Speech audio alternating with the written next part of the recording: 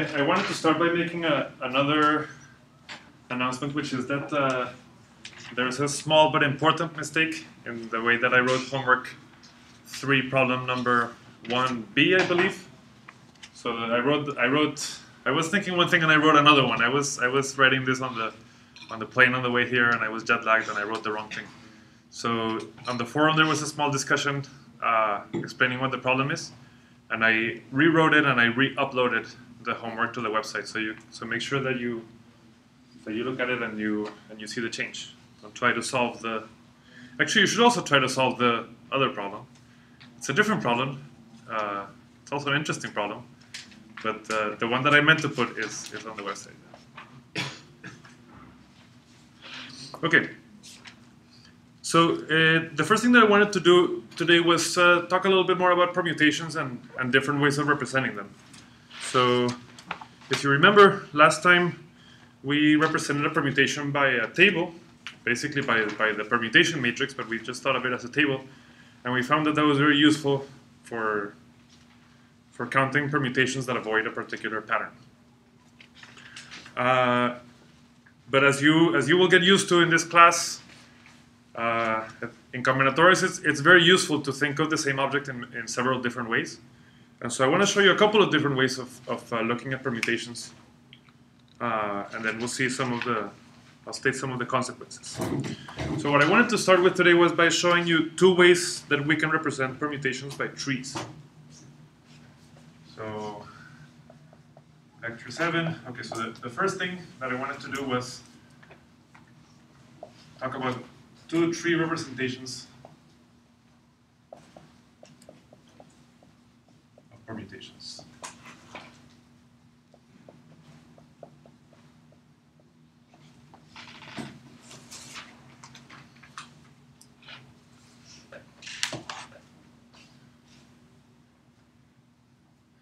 The first one is going to go like this.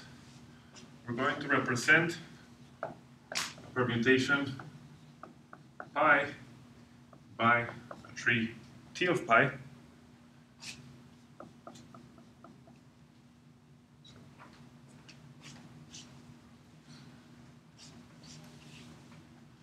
By a tree T of pi recursive. So what I'm going to do is, whenever we do things recursively, we need to start by saying what we do with the kind of smallest permutation. The smallest permutation is the empty permutation, and we're going to assign it the empty tree. So that's very boring. And then the real key here is, what do we do to a permutation that is not trivial? So what we're going to do is that we're going to look for the smallest element of the word. I'm going to call it M. Okay. And then I'm going to call L the word to the left and R the word to the right, where M is the minimum number. Okay. Now, if this is a permutation, the smallest number is going to be 1. If it's a permutation of the numbers from 1 up to n. But we're actually going to want to use permutations of different lists of numbers that are not necessarily from 1 up to n. And so that's why I call M the minimum instead of just calling it 1. And what you do is that you're simply going to make a tree where you put a node in the top labeled M, and then you put a tree here, which is the tree of L, and here, which is the tree of R. Okay? So are you taking your word and reordering it so that the minimum number is in the center? Is that, like, do you have to do that deliberately, given some permutation? So here I have a word. In particular, this is going to apply, this construction is going to apply to any word that has distinct letters, distinct numbers. Okay? And what you do is that you find the smallest number, call it M, and then you call whatever word you see on the left of M, L, and whatever you see on the right, R. And some of L and R might be empty. Okay? But then you put, a node M and then T of L to the left and T of R to the right. Okay. So, for example, what is T of 3, 6, 2, 1, 7, 8, 4, 5? So, yeah? Are we taking the permutation always as its one-line notation? Yeah, sorry. So I should have mentioned that explicitly that here I'm thinking of this as one-line notation. So I'm thinking of the permutation as a word. So what do? I look for the smallest guy, which is 1. Right? And then here I put T of 3, 6, 2. And here I put T of 7, 8, 4, 5.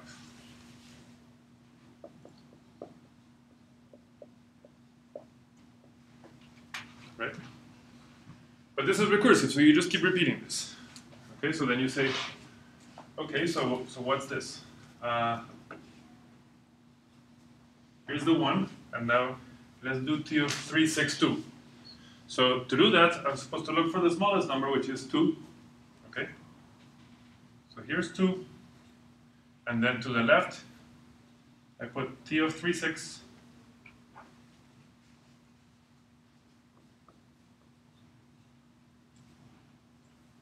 And to the right, I put T of empty.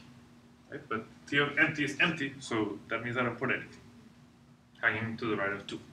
Okay?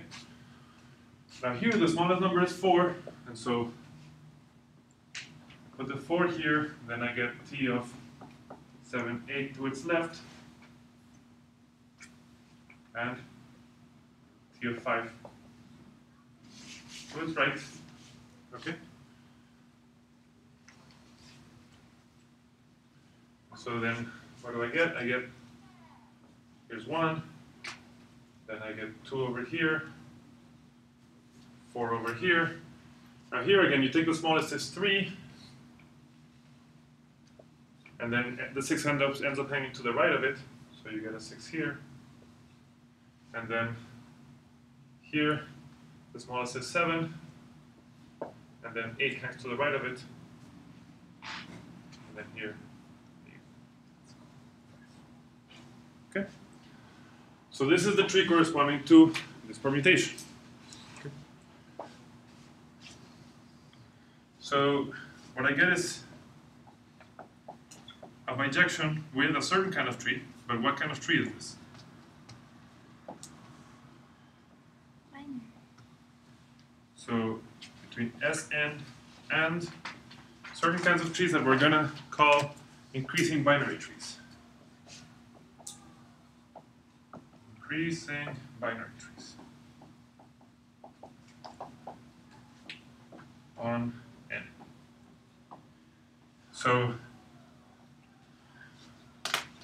okay, well, it's called a tree because it looks like a tree. So in combinatorics, a tree is just a graph that has no cycles.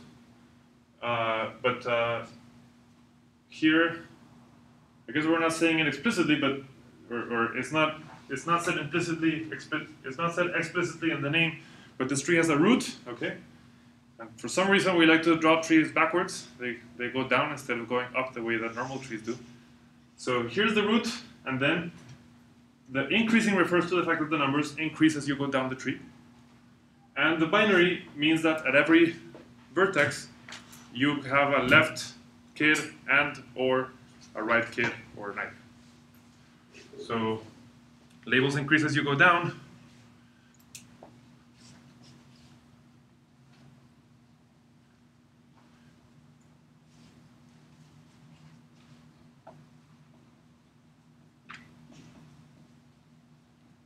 Labels increase down the tree.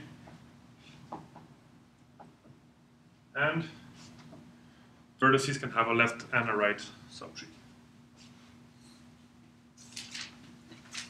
Each vertex may have a left and a right kid.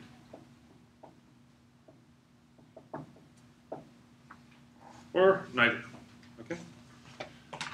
But it is important which is which, right? So if this 6 was a left kid, that would be a different tree than here where it's a right kid. Okay, so the distinction between left and right is very important here.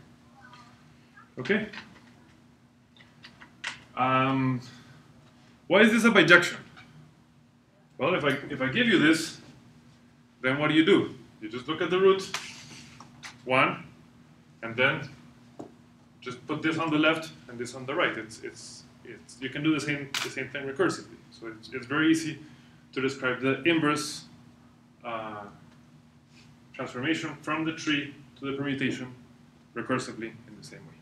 Okay, so it's pretty clear from the definition that this is a bijection. Okay. And so we get proposition.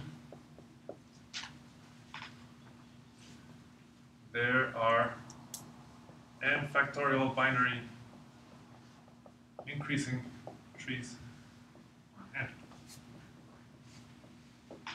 Okay? And as is often the case, again, okay, that means that these things are easy to count, but then we might ask about statistics on them, right? And so you can ask, okay, what are different statistics in the permutation corresponding to in the tree? Okay? And so let me show you an example. So, for example, what are the descents correspond to? What do the descents of the word correspond to in the tree?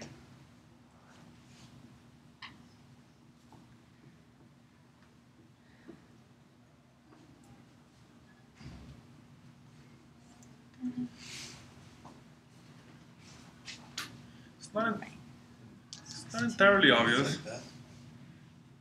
I see you going like this. That's the right gesture. It has something to do with having left kids.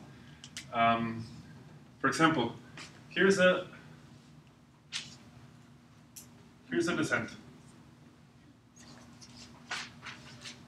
How is that descent represented here? What happens is that because this is a descent, that means that as the bijection goes on, who is it going to hit first, 2 or 6? Well, we hit things in increasing order. So first you're going to hit 2, okay? And once you hit 2, 6 is going to be sent to the left of it. That means that the vertex 2 has a left kid. And corresponds to, I'm going to claim that this corresponds to vertices of the tree with a left child.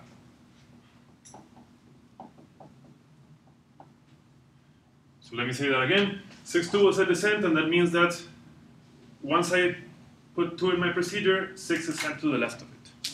Okay? And so that means that 2 is a vertex who has a left kid. The left kid might not be 6, but it has a left kid. Okay? But let's look at something that is not a descent, like 1 and 7. So what I claim is that in that case, 7 does not have a left kid. And why is that? Because as the algorithm is run, because 1 is less than 7, the algorithm is going to hit 1 before 7. Okay, so it's going to send 7 over here, but now 7 is going to be the leftmost element of this word. Okay, so that means that it can't have anything to the left of it. So that it means that this guy can't have anything to the left of it. I have a question going back to. So how do you know that given an increasing binary tree, it corresponds to just one permutation? So the question is, how do I know that given an increasing binary tree corresponds to only one permutation? I only wave my hands, but you would say something like this. You would say, to show that this is a bijection, I need to construct the inverse. And so you would say, okay, what's the inverse construction?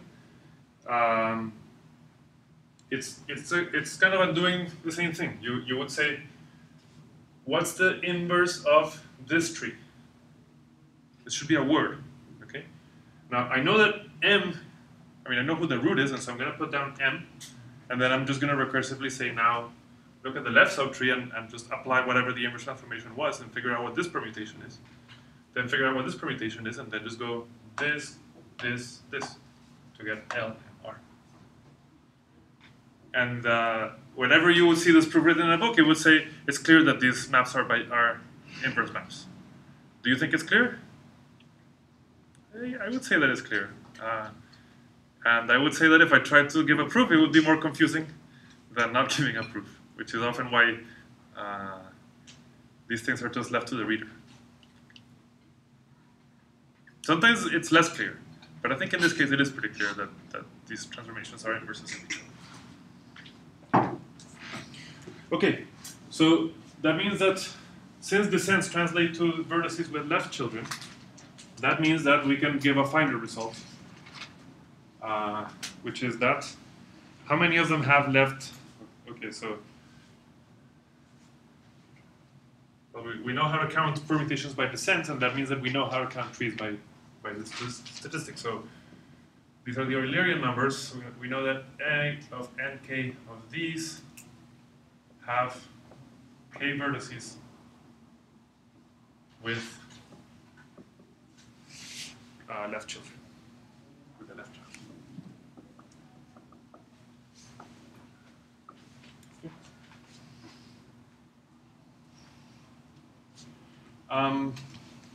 Okay.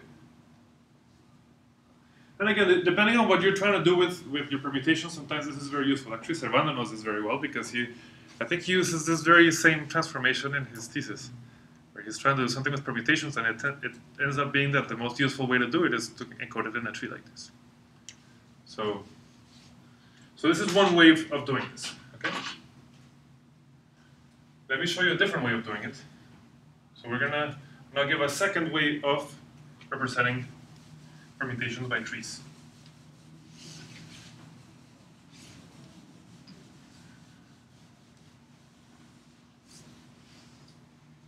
Another reason that I'm doing this, by the way, is that trees are very fundamental objects in combinatorics, and they play an important role in a lot of enumerative procedures. So it's good to see how they arise in permutations. Okay, 2. So we represent a permutation pi by a tree, which here I call it t prime of pi, but maybe I should call it something different. By a tree, we call it u of pi.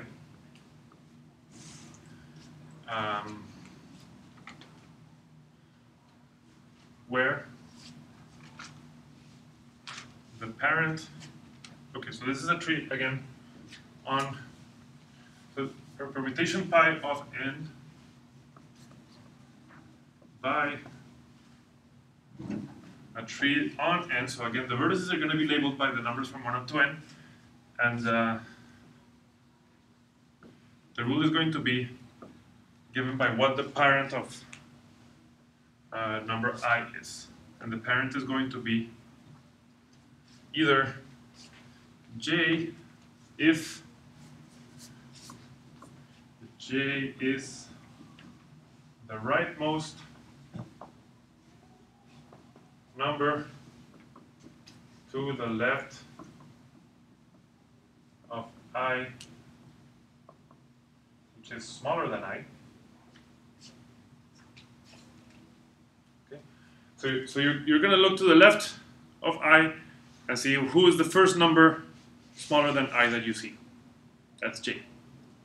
But it might be that there is no such number, and in that case, you're going to put a 0. So actually, I lied. The tree is not on n, the tree is on 0 up to n.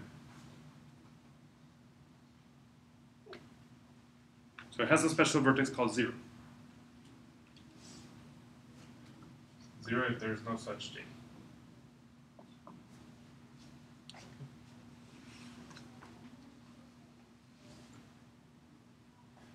And as is often the case, it's useful to just do this for a particular permutation, and then we'll see how this works. So let's do it for the same permutation. And now we're going to compute u of pi. And here the procedures, the rule is different, so the procedure to compute it is going to be a little bit different. So what I'm going to do is that I'm going to write down for each I what is the parent of I. Okay.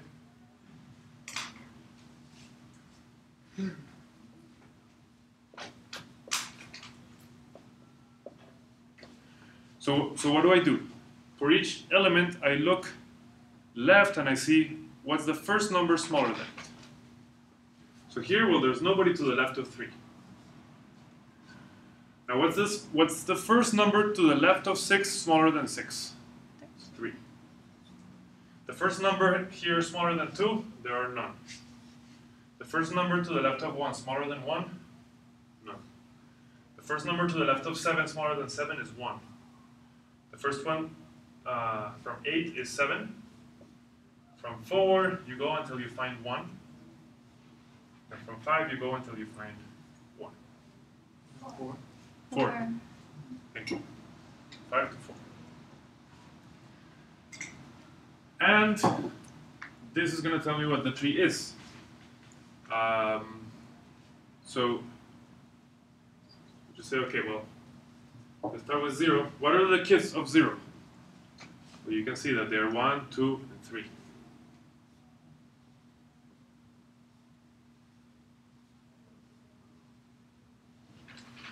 Okay. What are the kids of 1? Let me make this a little bit bigger. So 0, the kids are 1, 2, and 3. What are the kids of 1? They are 4 and 7.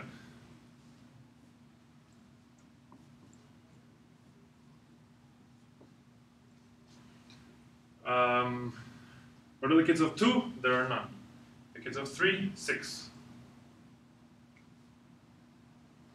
The kids of 4, 5. And the kids of 7, 8.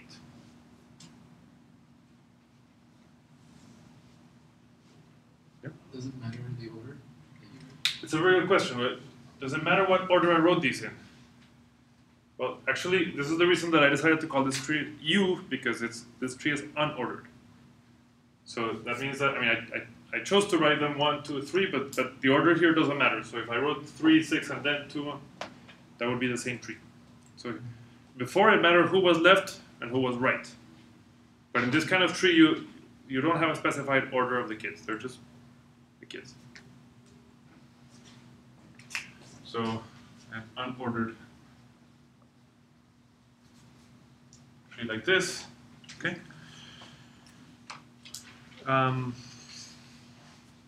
So this is a bijection. Well, first of all, why is this even a tree?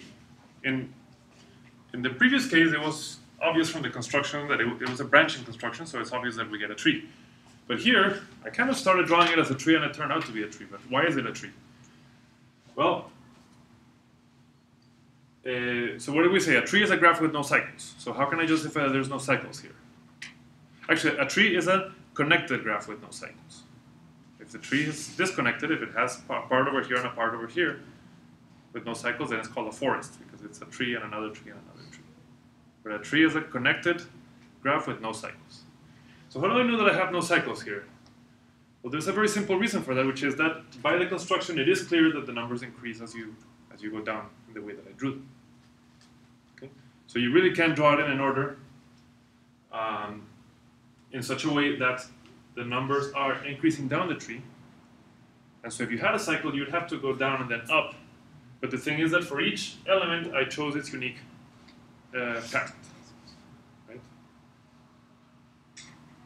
So you can't have a guy that has two parents. So that's why I have no cycles. Why is it a tree?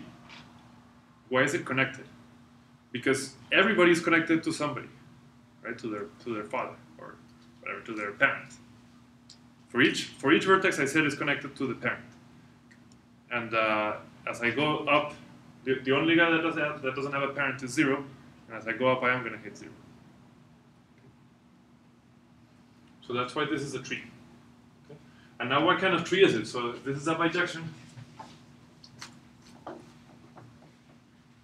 a bijection with, so what are these called? These are called unordered increasing trees.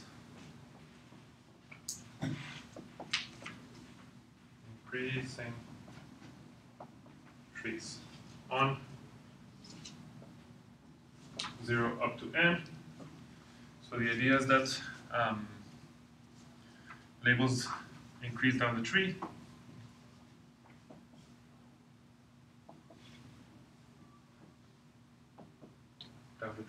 And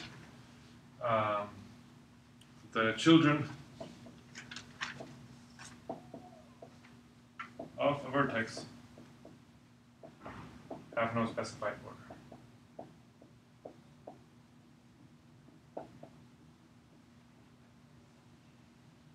Right, so what that means is that this tree, 0, 1, 2, is the same as this tree.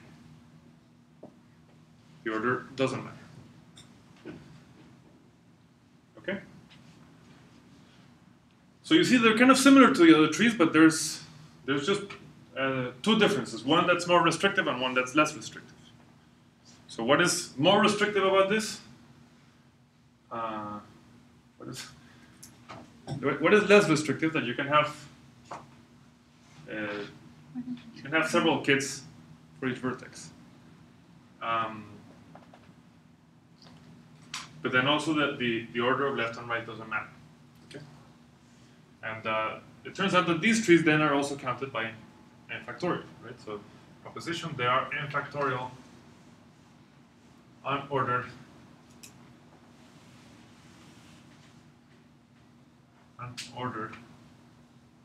increasing trees on 0 up to n. Okay? And again, we can talk about statistics a little bit. So, well, maybe before we talk about statistics, so what is the inverse of this map? Because I'm claiming that there is a bijection. And that means that given this tree, you should be able to recover the word. So how do you do that? It's less obvious. And it's more fun. Actually, I don't want to ruin the fun, so I'm going to let you think about this. How, from this tree, can you figure out what the original permutation was? It's a good exercise. But this is a bijection. So the inverse, to describe the inverse, is going to be an exercise. We can talk about it on the forum.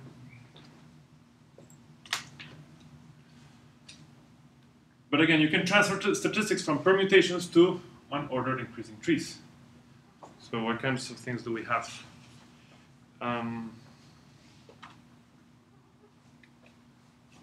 Well, for example, what are the descents?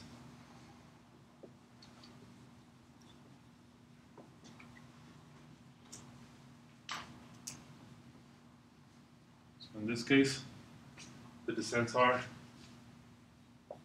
here, here,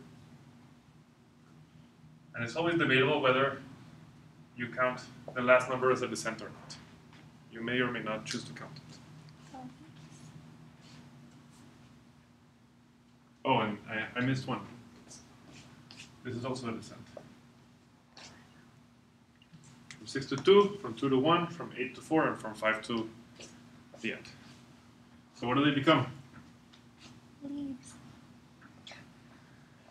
At least in this example, it's very clear what they want to be, right? 6, 2, 8, and 5 are the leaves of the tree.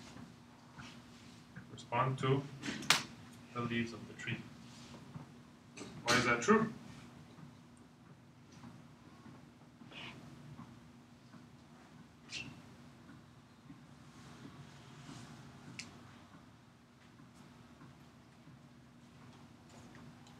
I'll let you think about it. It's a very similar argument to the previous one.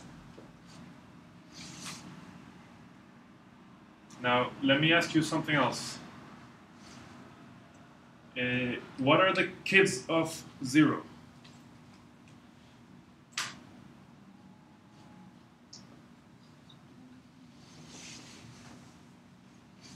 And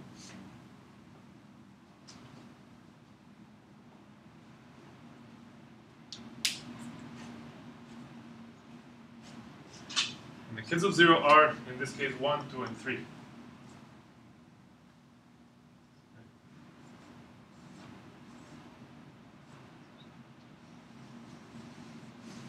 What are these 3 numbers in the permutation?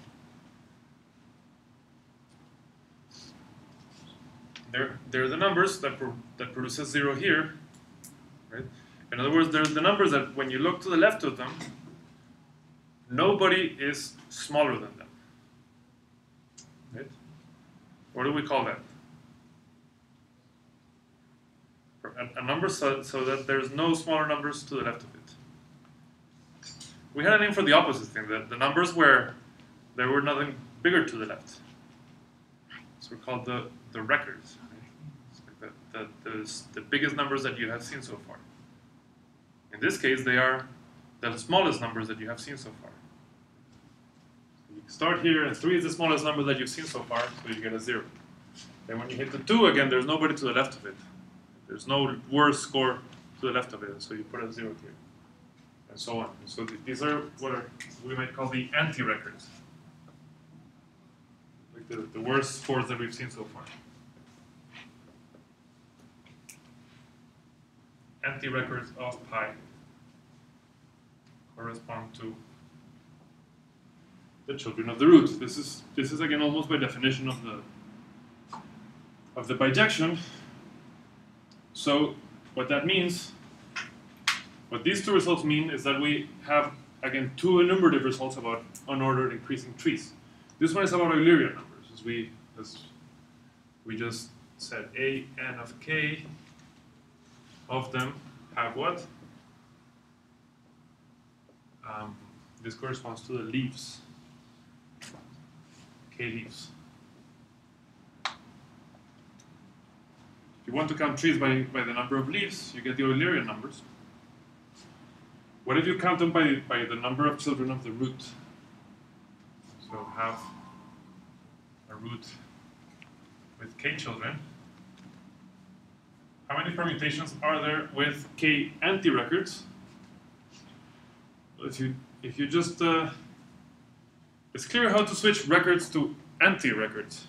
If all of a sudden what you value is the lowest possible score instead of the highest possible score, then anti-records become records. So the number of permutations with k anti-records is going to be the same as the number of permutations with k records. And those were given by those Stirling numbers. That's when we discussed records, we discussed them in the context of these Stirling numbers.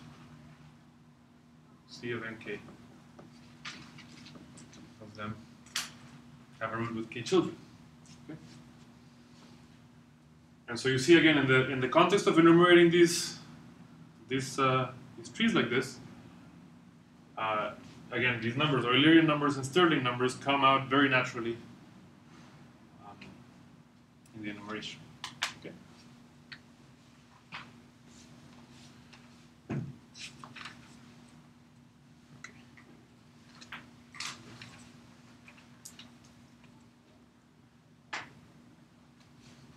Any questions about that? I have a random question. I know that you can like traverse trees in certain ways, and like if you were to traverse this tree, like starting from the root node and going along the left branch, and then up, and then along the 7, 8, and then up to the 2, and then the 3, 6, or on one side of it. You can go on the left side or on the right side, and those would probably give you different permutations. So I was just wondering if they have like any relationship or anything with that. So Krista's suggesting that we could try to walk around this tree. Imagine if you're, I don't know, if you're a little squirrel that's kind of climbing, going down the tree like this, and then it goes around.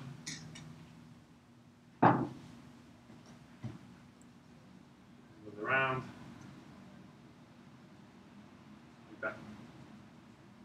What does that have to do with what we're talking about here? Krista has the feeling that this has to do with what we're doing. Maps out the permutation in order. This is the nodes that the squirrel encounters are exactly in this order. 3, 6, That doesn't matter. 2, 1, 7, 8, 4, 5. You see why I didn't want to give it away? It's nice. Why? It doesn't matter if Switch it's it. order. What if you switch? What if I switch Oh, I see. the right? So it's very important, and I did it on purpose. You can always draw it in such a way that the kids increase in age. Let's say you can always choose to draw the tree with the kids in increasing order, and I need to do that for this bijection to work. So if I had drawn these two switched, then I would have had the wrong permutation.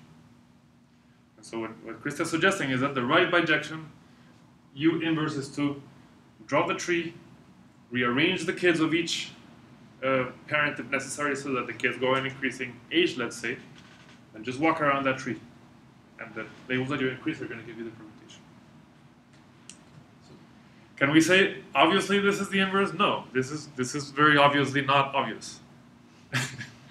Right? And this is something where the map U and the map U inverse sound quite different from each other, and you are going to have to prove that they are inverses. So does order matter? So what Sorry. questions come on here? So the question was, I'm just saying, well, I thought order didn't matter. The thing is that, again, these two trees are considered to be the same tree, okay? And each tree has a unique way of being drawn, so that, I mean, it's like you draw family trees, right? People always draw family trees so that the siblings are in I guess in that case the oldest are first is what's usually traditional. But that's what we're doing. We're just drawing this family tree style where for each parent their kids are listed in increasing order. And I could choose to list them in a different order. Those are different drawings of the same tree, but each tree has a unique way of being drawn like that.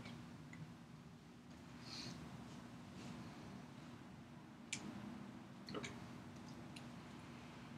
I'm budgeting my time here, and there was one thing that I wanted to tell you about, but I think I'm not gonna have time, and I think that's okay because it was meant to be something fun, interesting, but not entirely central to what we're talking about. So I would suggest that even though I'm not gonna do it, you should have a look at page 35 in my notes. It's the page that we didn't discuss. It's about AB index and CD index.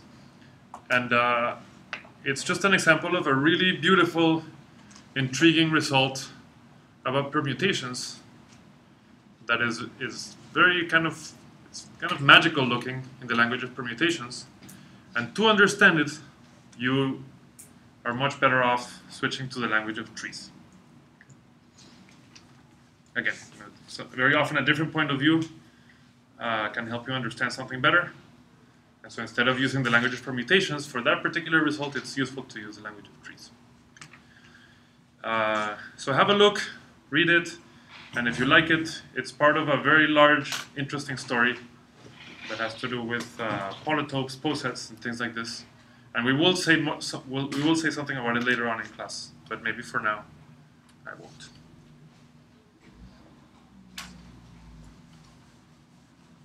The reason I won't is that I want to talk about something that is more important to the main things that we're doing, and this is to talk about q-binomial coefficients. Q analogs of binomial coefficients.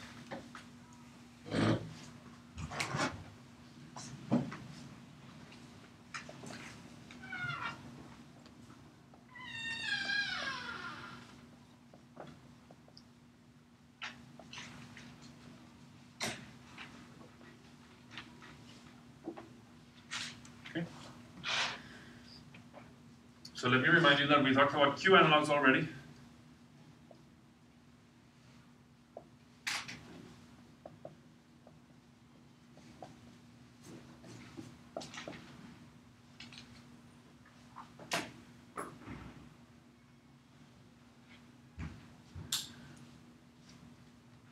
So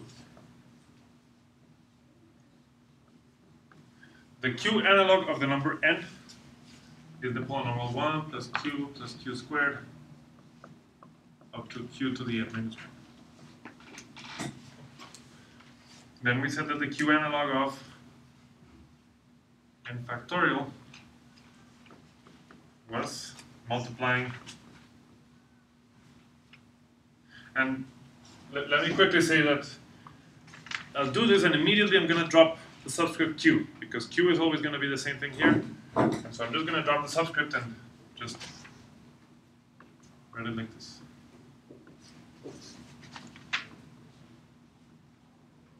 Okay. So there are q's underneath each one of these things, but it's easier to read like this. And then let me now define the q analog of n choose k, which I don't think I defined this, did I? But what do you think it is?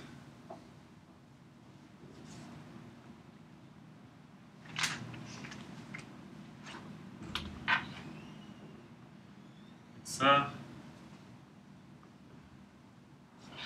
somehow the obvious thing. Just replace factorials with q factorials. And then, so this is going to be the q binomial coefficient, and then I could also push this to be a q multinomial coefficient.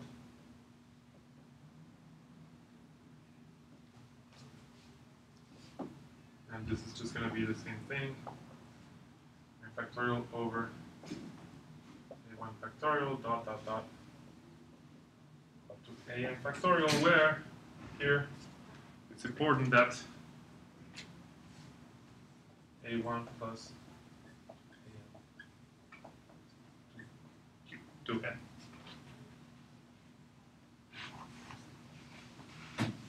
Okay.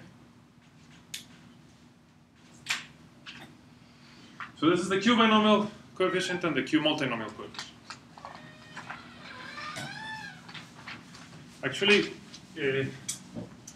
does somebody have a way of doing some computer algebra in front of you right now? Can you help me compute something? Anybody have your computer?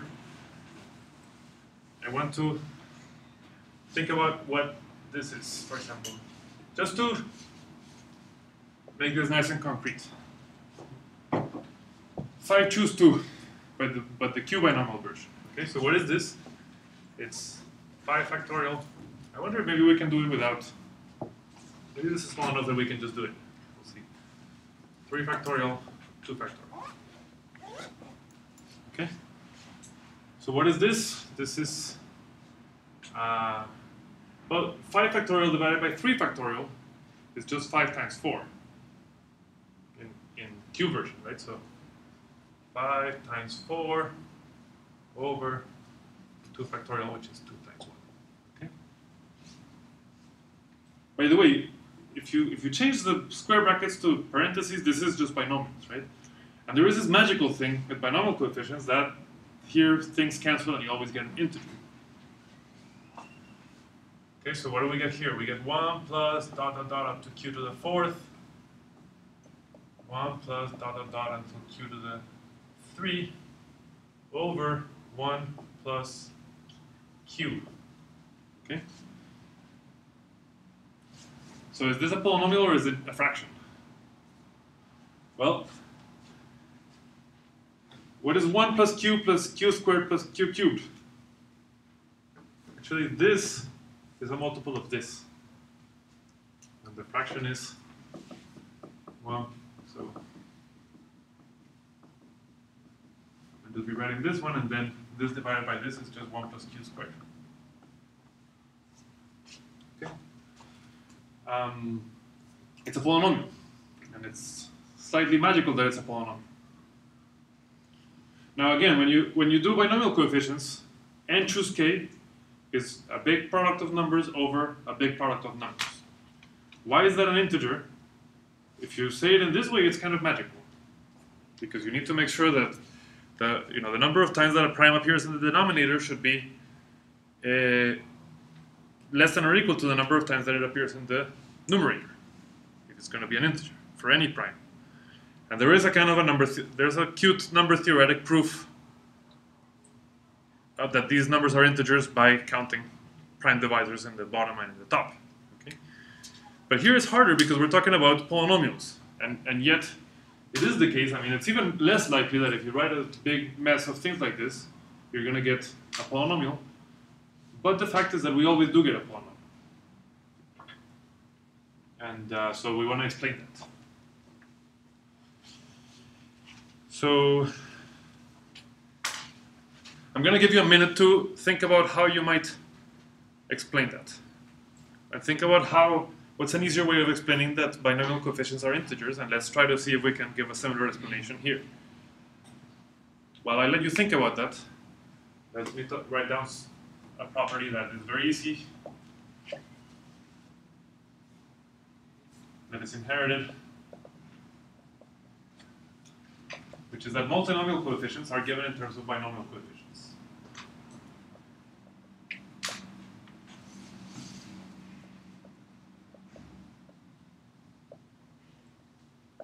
Like that.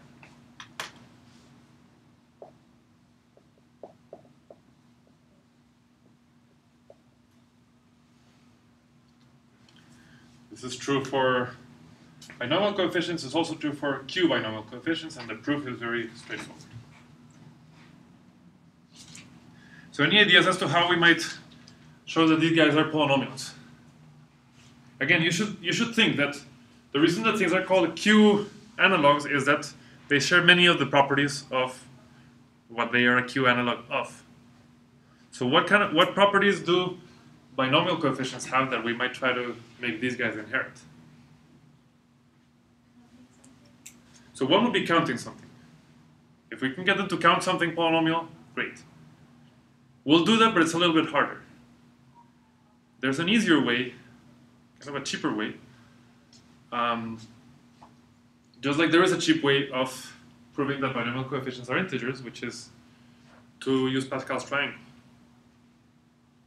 Because Pascal's triangle obviously produces integers, and so because it's an additive thing, and so the recurrent formula for n choose k gives you that they're integers, and so what we could try to do is find a similar recurrence. Okay? And so that recurrence, well, we know what it should look like. N choose k should be equal to n choose k minus 1 plus, sorry, n minus 1 choose k. 1. So this is the relation for Pascal's triangle. So we might hope that the same relation holds. Well, actually, that can't really be because the q's need to appear somewhere, right? And if the recurrence was this, then there would be no q's. So it turns out that, and again, it's very often the case that similar and slightly different things hold, and in this case, it's this that holds. Okay. How do you prove it? This is very, very straightforward. You can just plug in the formula, and you'll get that. Okay. And this does give you that they're polynomials. Just because you can now make a Pascal's triangle of these guys, and you get ones on the sides, but the recurrence now produces factors of q. And that means that you're going to get just factors of q. You're going to get polynomials. Okay? So consequence. So nk as a function of q is polynomial.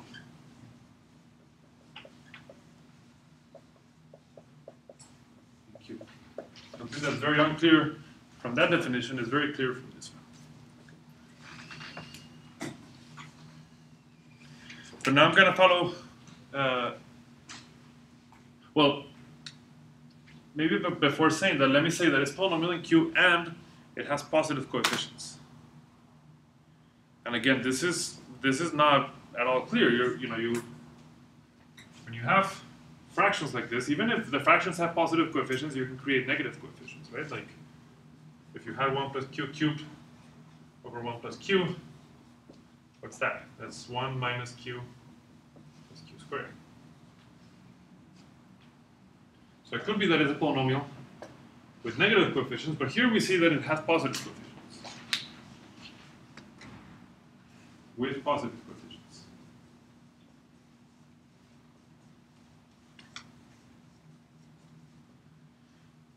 And that gives more hope to Kyla's idea that we might be able to count something. So that's what we're going to do. Okay? So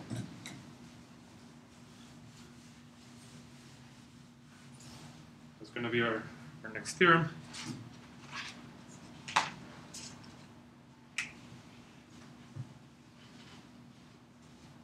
Proposition. Let's let M be a set having A11s, A22s, up to 8MMs. Okay. Now, by the way, let me ask you, do you remember how this number appeared? How this thing appeared? 1 plus q, 1 plus q plus q squared, 1 plus q squared plus q cubed, etc.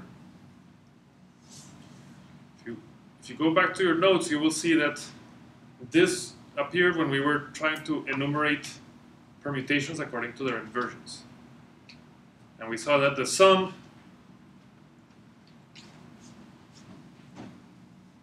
of, let me write something that is not the conclusion of this theorem so you remember it.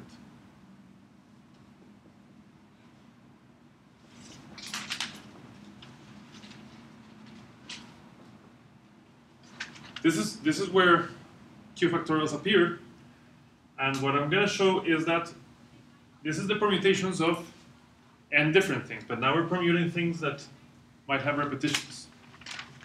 And we're going to show that when you permute an element, permute a set with repetitions, then you get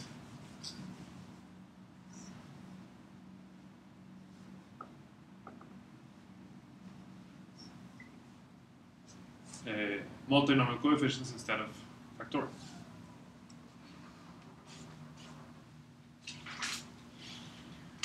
And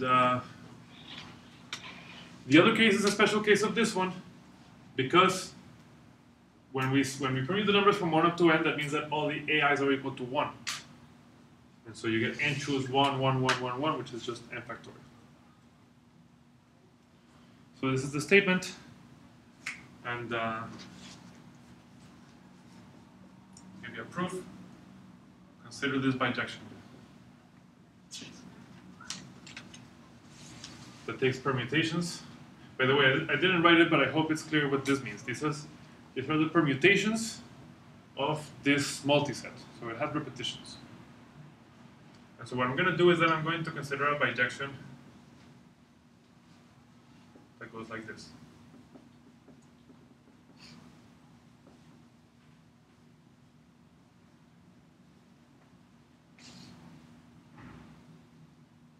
And this bijection does have hope of working because remember, how many permutations did we say this guy has? Well, it actually, we talked about this also, it's just the binomial coefficient, the multinomial coefficient, and choose a1, a2, etc. So the size of this is n factorial divided by a1 factorial, a2 factorial, an. This bijection, I'm just going to do an example, and I think that'll be clearer than trying to write it in some kind of notation. So 1, 3, 2, 1, 2, 1, 3, 2, 2. Okay. And now, so that's the permutation of M. It has repetitions. And then I have A1 ones. So I need a permutation of the ones. So it's going to be 3, 1, 2. Okay. Then I need a permutation of size A2. I have 4 2s, and so I need a permutation of the numbers from 1 up to 4. Let me use 1, 3, 2, 4. And then, does anybody happen to have a red marker in their bags? Yeah. Federico. Thank you. So now S of A3. So I have two threes. So I need a permutation of the number from 1 up to 2. So let me use 2, comma 1. Okay. What is this permutation going to do? I need a permutation of the numbers from 1 up to 9, which is the length 1, 2, 3, 4, 5, 6, 7, 8, 9. And what I'm going to do is that I'm going to consider that the ones are tied, and I'm going to use these numbers to break the tie between the ones. The twos are tied, and I'm going to use this to break the tie between the twos. The threes are tied, so I use this to break the tie. So I say, okay, the ones are tied. And so instead of them, I put 3, 1, and 2. Now the twos are tied. Just make this a little bit darker. 3, 1, 2.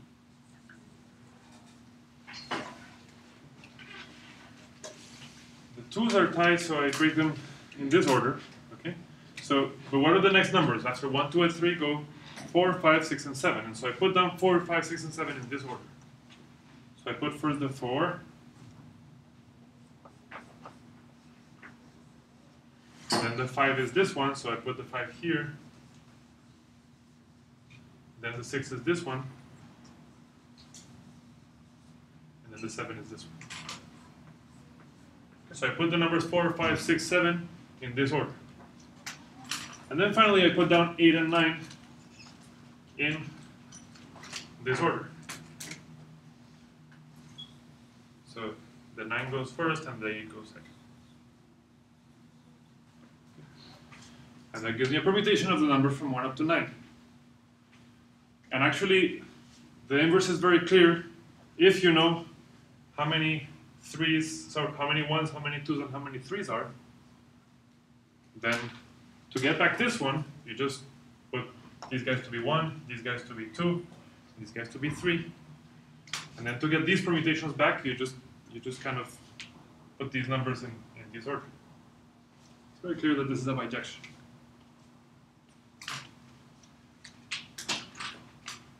Now, the thing is that this bijection has the property that it's additive with respect to inversions. So if I call this pi 0 and this pi 1, pi 2 up to pi n, that's going to give me the number of inversions of pi. Okay, the number of inversions of this permutation is just the inversions here plus the inversions here plus the inversions here plus the inversions here. How do I see that? It's actually quite easy also, because let's look at an inversion of this permutation. Let's say from here to here. I'm claiming that I also have an inversion in this permutation. Why is that? Because 3 is bigger than 2, and the numbers that I use in red, which are the 3s, are bigger than the numbers that I use in the 2s, which are the greens. So if this is bigger than this, then I use a bigger number for this one than for this one. So inversions here become inversions here. Okay, now, why does a blue inversion? Well, maybe blue is too easy. What about a green inversion like this one? This inversion also gives me an inversion here, right? Because these numbers are in the same order as these numbers. And so that's why any inversion in each one of these places gives me an inversion in one of these places, and it's easy to see that there's no other ones. Okay. And so then what do? This basically gives the proof.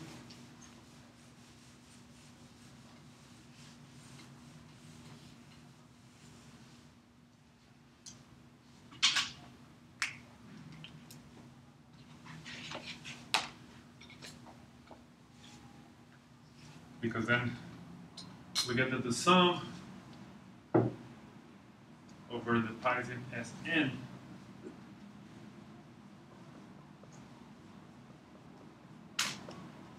so Sn is on the right hand side. Now let's apply the bijection and send it to the transfer it to the summation. So each permutation in Sn is going to correspond to a permutation in Sm, a permutation in S of A1, up to a permutation in S of Am. I have a bijection between these and these. Now, if I want to express this in terms of all of these guys, well, I know that the inversions of pi are given by this. Okay. Now, this is a summation of n plus 1 things, but actually, I can also write this multiplicatively as this times that, right? Which means that I can actually factor this into sum pi 0 and Sn q to the inversions of pi 0. And I shouldn't be using square brackets in this proof because they mean something. So I get this times, then I take out the term corresponding to SA1, q to the inversions of pi 1, etc. Okay. Now the thing is that we already know what this is, right? This is just n factorial. What about this? Well, this is what we're trying to compute.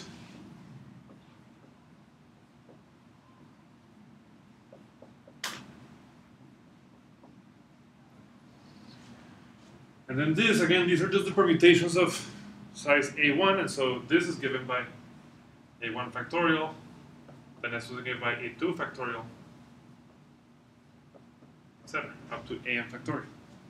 Which gives me that what I'm trying to compute is n factorial divided by the AIs with factorials. Okay? Which is this.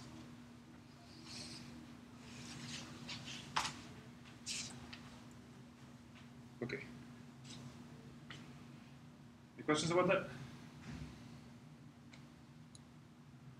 And so, again, this goes back to this commentary that I was making earlier in the semester, where I told you that if there's one important thing that I want you to get out of this class is that whenever you're doing something that's related to combinatorics, and whenever positive integers come up, what combinatorialists like to do is to find combinatorial interpretations for them.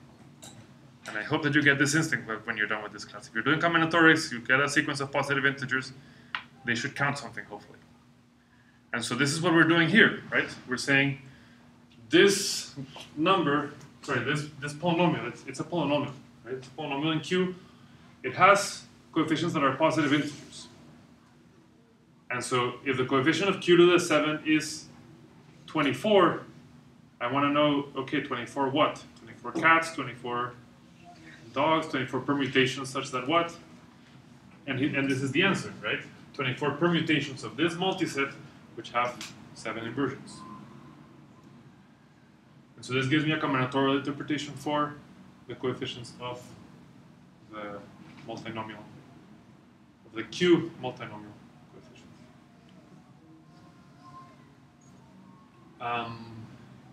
Cool. So what we're going to see next time is that this isn't just kind of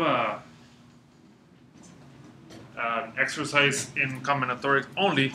I want to show you that these multinomial coefficients, aside from appearing very naturally as counting inversions and multisets, they also have very natural interpretations coming from geometry and linear algebra. So we're going to start next time by discussing that and seeing And I made a brief reference to this in the forum already, but we're going to be proving some things about how these things appear when we're doing linear algebra over finite fields. I think my time is basically up, so let's stop here.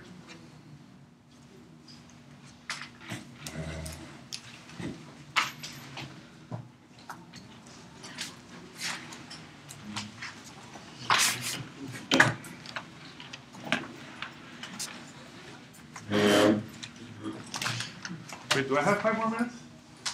Yeah. 3 more minutes. Let me state the result then. I keep forgetting what time this class is supposed to end. I have 3 more minutes, and in 3 more minutes I want to state this beautiful theorem, and we're going to prove it next time.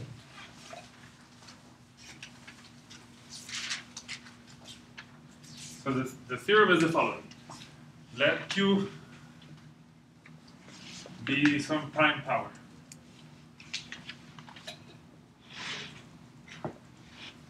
That's some positive integer. Okay.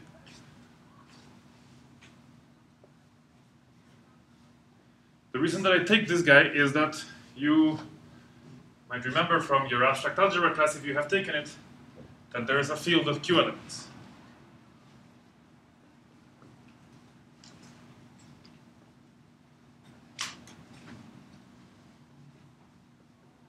And if you want to make this a little bit more concrete, you can just think that Q is a prime, and this is just Z mod P, right? So we're just looking at things modulo the prime P. Okay? Now let's look at the vector space at Q to the n.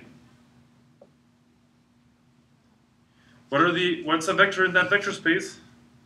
It's given by n coordinates, and each coordinate is a number, is an element of the field. How many elements are there?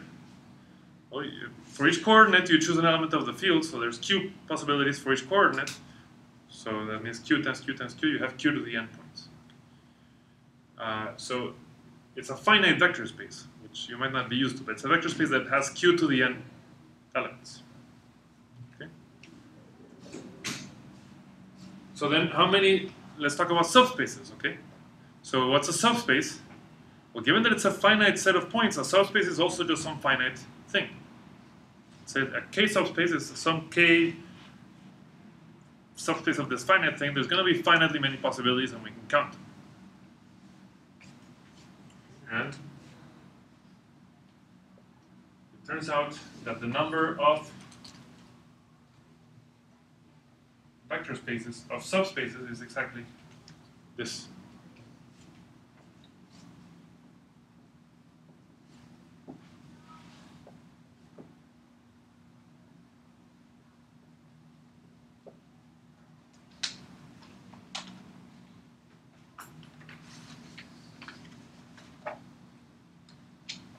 If you haven't seen this before, I think you should. I hope you're very excited about this. This is a really nice result. It's very simple, and it shows you why, a set of n elements has n choose k subsets. And here what we're saying is that the q analog of that is that sets become now finite vector spaces, subsets become subspaces, and n choose k becomes n choose k. So this is why I tell you that this number just couldn't be more natural in linear algebra over a finite vector space, over a finite field. So yeah, so next time we'll start by proving this theorem and then talk about some concepts.